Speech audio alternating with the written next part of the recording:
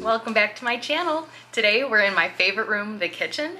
I had some different things that I need to get done in the kitchen today, so I thought we could hang out and do it together.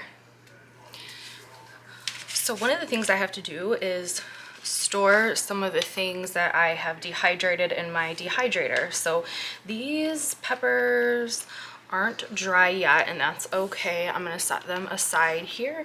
But these are all of the Korean peppers that I've gotten recently. I keep them in this jar. And actually I got these, everyone knows what these are, these silica gel packs that keep everything nice and dry. I got a huge bag of them on Amazon for just a couple bucks. So I'll just put those peppers in there and hope they all fit. I'm gonna have to start blending them down here obviously very soon, but for right now that's fine. And then I actually made cute little labels to go on each of my jars so I know what's in each one. So that's my Korean peppers. And then I have these dried tomatoes. There are a variety of different tomatoes in my garden. Here's my dried tomatoes. I have a ton of dried tomatoes, but these are the ones that were that are larger, that aren't the tiny cherry tomatoes. So we'll just load those up, and those also have the silica gel packet in there. Pretty soon I'm gonna actually blend these down into tomato powder, but I haven't had time to do that yet. So I'll just go ahead and put them, oh, almost let that sneak in. That is a Scotch bonnet pepper. That would not be good in my tomatoes. So I'll store that separately. And there's the dried tomatoes. Now, typically these don't get so messy and sticky, but they obviously have recently. So I think I'm gonna run these through the dishwasher today. The dishwasher's already going, but when the dishwasher's done, I'll load those into the dishwasher and they'll be nice and clean for whatever goes in the dehydrator next. So this next one is definitely my favorite snack lately. It is seafood salad. If you love it as much as I do when you go get sushi or when you're at the grocery store, this recipe that I found and the ingredients that I found, to me, are actually better than the sushi restaurant. It's got some really good healthy ingredients in there as well. So I'll put links in the description box for where to actually buy this seafood salad, or seaweed salad, and then you can get it for yourself and you can try the recipe. Also, I found this recipe on a blog. Usually I'll change a recipe when I find it to fit the way that I like to eat it, but for this recipe I really hardly changed anything. So thank you very much to the person who took the time to put this recipe on their blog. So I'm gonna go ahead and pull together all of the ingredients. Here's the seaweed salad that I already rehydrated. It comes dried in packets. I don't have any left actually right now because this was the last of them. And this much seaweed salad will probably last me about a week. Hey, Sophie. So I will typically soak it in cold water, and then I'll strain it, and then I'll actually leave it to continue straining in the fridge for a day or two so that it doesn't have extra water in it. And so that's what I have here, and now I'll just go ahead and add all of the ingredients, and that's what we'll do together with Sophie.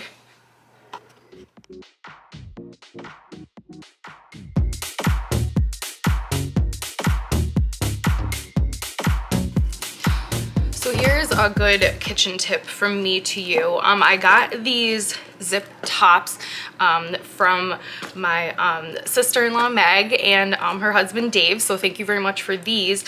What I actually do, which I highly recommend, is when you have like an onion that you've cut, you have a bulb of garlic, I also have like a jalapeno pepper that I've cut, and ginger. Oh, and a green onion. So a lot of things that I need for this recipe, they're already all in here, and a lot of these things are, you know, just things that you use frequently when you're cooking. So for me, they're all in this one little thing. It keeps them very fresh. I mean, you can see this onion isn't even like dried out as much as it typically would be when you store it. So I just keep those things in there, so when I'm cooking I can just get this one little bag out. It's got onions, garlic, peppers, and then I even have this little thing of Parmesan cheese because it keeps that fresh as well. So those are all together in there. And here are some of the first ingredients that we need. So as far as this recipe goes, I'm fairly certain that the reason it's so good is because because the garlic and the ginger is grated, it's not diced. And I wouldn't have thought that that really made a difference, but I found it definitely did. So I'm gonna grab my grater. This is one of my favorite kitchen utensils. I got it at the Dollar Tree. It is just a little handheld grater. I use it all the time. So we'll go ahead and you don't want to overdo it on the garlic with this recipe. I love garlic, you know, just as much as any garlic lover, but because it's fresh and you're not cooking it, it can be extremely intense and very unexpectedly intense at that. So I recommend, I mean, this is for this whole thing, and even that's probably going to be like a little bit too much. So we'll see how it goes. And then ginger, I'm gonna kind of eyeball it and take about this much. Again, I'm also pretty sure that the reason this recipe is so good is the fresh grated ginger. This is not something that I typically would have in my kitchen you know, prior to a couple of years ago. Now I always have it. It is a really great sort of secret ingredient, and the flavor is just incredible, and of course it's super good for you as well.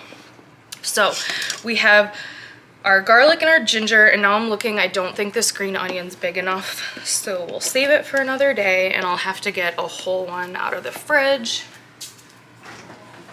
And I'll go ahead and cut that open. I hate kind of peeling all this off of it, but here we go. And this actually right here is probably pretty close to the amount that I'm gonna use. I'm probably gonna also use that as well. And I don't measure too much when I'm cooking. I kind of eyeball everything. And that's what I would recommend doing for this recipe as well, depending on how you feel about the ingredients. But don't say I didn't warn you about the garlic, because you don't want too much of that.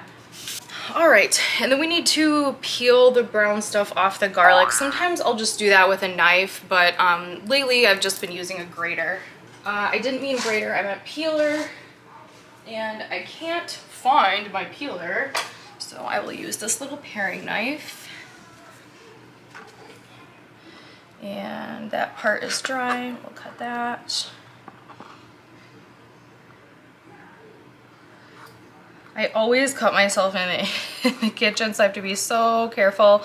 And it's always because I'm in a hurry, so I need to just slow down. I cut myself, like, I don't know if you can see that, I cut myself the other day in the kitchen. Ah! I need to be a lot more careful and not be in such a hurry. I really wish that I had the peeler, because then I could have just not risked cutting myself here, but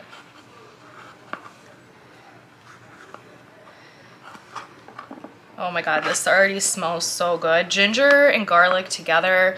If you've never cooked with those two ingredients together, you need to get on that. They are so good together. And if you make this seaweed salad, I promise you, you're going to love it. You know, if you like seaweed salad. All right, I'll put my little scraps over here. Always save my little scraps for the compost pile. All right, so there's our ginger. Actually, I want a little bit more, so we'll just hang on to this, because when we use the grater, we'll just leave the brown part.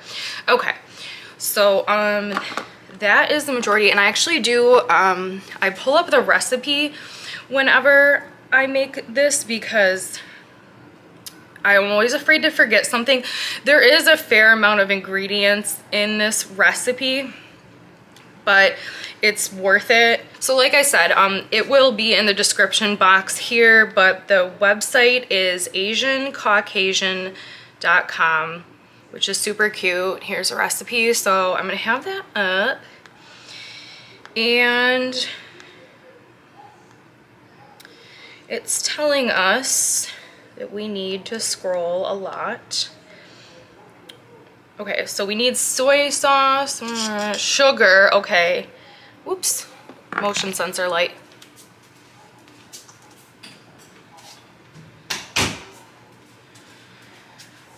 Okay, so I've got my recipe up anyway, and I will just go ahead and start grating all my ingredients into the bowl.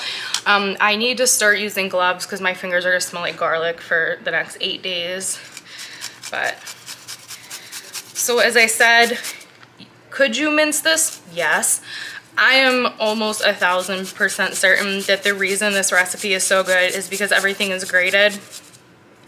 And just a tip, if you have a grater like this or you end up getting one like I got from the dollar store, when you're done using it, always rinse it like right away, because all these little thingies will get stuck in there, and then it will be like really difficult to wash them out. So it's easier to just give this a quick rinse when you're done using it, and then it will be much easier. You know, you run it through the dishwasher, or if you hand wash it or something. Obviously, it would be ideal to wash it right away. This is when I wish that you guys had smell-o-vision, because this garlic and ginger together smells so good. It smells so good. And actually, I was gonna show the finished seaweed salad before I started the recipe, but I forgot that I finished eating it yesterday. I ate it all, so just in time for me to make more. And then I usually just tap it on the bowl to get as much off as I can. And I have my cute little spatula to get all that. So as I'm looking at this, this looks to be about the right amount of the ingredients that I would typically use here. I've made this recipe probably 5 or 6 times so far, so I have a really good idea of how I like it. I want to say, I'll have to check, but I think in that recipe they have you putting cucumbers in there.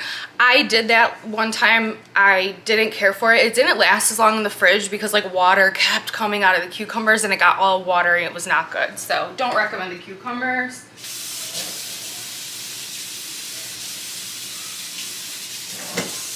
And even still, you know, it's just good with the pure seaweed in my opinion. Okay, so you've got that. I might add a little more ginger here in a bit, but for now we'll stick with what we've got. I will go ahead and cut up the green onions. I'm not sure if this recipe called for green onions. I don't think it does, but I've found that I like them in there because it doesn't have an onion component. It just has the ginger and the garlic, and I love onions of all kinds, so I put the green onion in there. But again, I can't remember if the recipe called for it, but we'll see here in a second. Okay, so another thing, this recipe calls for rice vinegar. I am out of rice vinegar. I've been out of it for a while, but I actually really love vinegar just in general, so I use white vinegar in this recipe. It really comes through really strong vinegar flavor. I like that a lot, so I'm going to use white vinegar. We'll get a little bit of that in here, and that's enough. Last time I made it, which was like last weekend I think, I didn't put in quite enough vinegar and oil, and I had to go back and add more, and that was kind of annoying. So now I'm putting in a little bit more than I think I need. Okay, so that's in there, and we need soy sauce and sesame oil.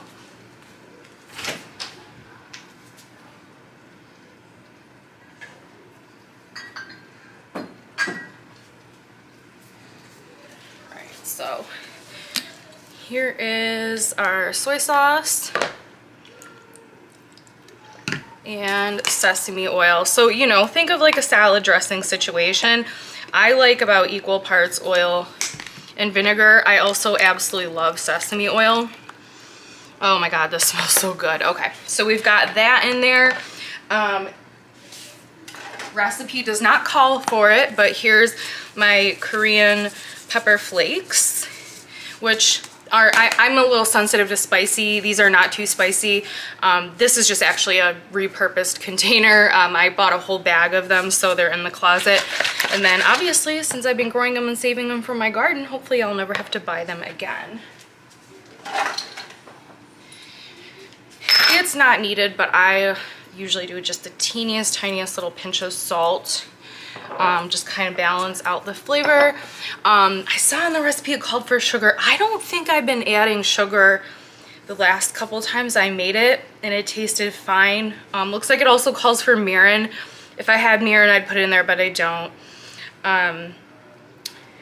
Oh my god, that's everything. Okay, so, well, actually, okay, so there's other things I add. So we need sesame seeds.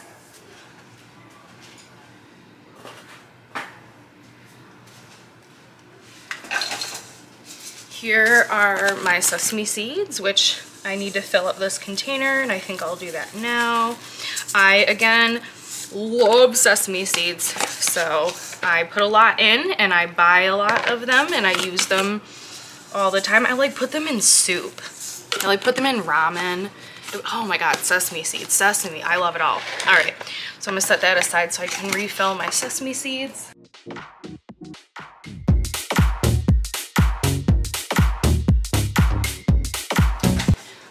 And then the other thing, which I'm pretty sure is in the recipe notes, but this stuff is fantastic. If you don't have this in your house, you do need to get this. If you don't like spicy, only use a very small amount at a time. So you'll see here about how much I'm about to use. Like, I don't know if you saw that. That's got to be like somewhere between a half and a full teaspoon. That's all I use, but it adds all the flavor. It's sambal oelek fresh or ground fresh chili paste. I'm pretty sure it's mostly like chilies and garlic. Stuff's fantastic, man. I don't know what they're putting in here, but it's so good. Anyway, that is everything we need. So now we just mix in the seaweed.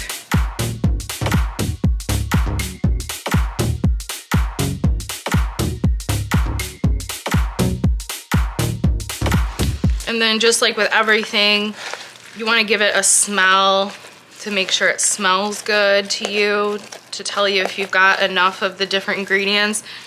I'll bet you that garlic is kicking if you are making this along with me, which who doesn't love garlic?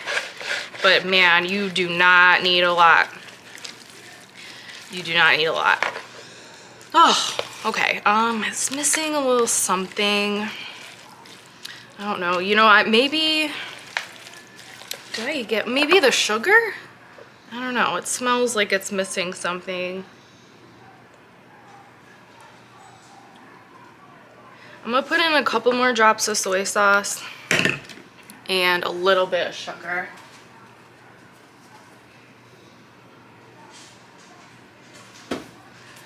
So that's all the sugar I'm putting in.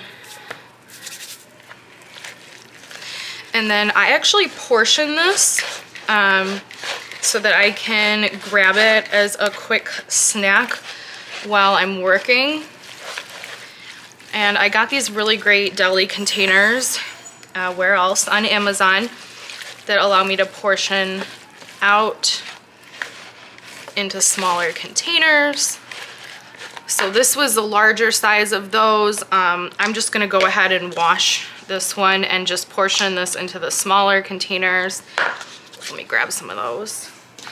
All right, so I can't find all my little tiny ones. Hang on. I don't know where all my small ones that are like this size, so it's gonna be these, but this is definitely more than I would eat at a time. I typically would eat this much or less at a time, but we can't find the containers, so. And just for convenience, I'm gonna do it this way. So like I said, I had put cucumber in here once, and it just got so like watery and kind of slimy like too quickly. This will be fresh in the fridge for at least a week if you can get it to last that long. I usually eat this up within a week. That's why I make so much at a time. And it's hopefully better for me than a bag of chips that I would normally have. So that's a win. I know they say that the seaweed salad is good for you, but I just know there's a whole gang of salt in here. So also when it's in the fridge, you know, I'm gonna let this marinate. I'm not gonna eat this, maybe not even today.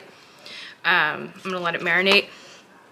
But when it's in the fridge, I'll usually turn the containers upside down and right side up a couple times because it is marinating in this wonderful sauce that we've made. So.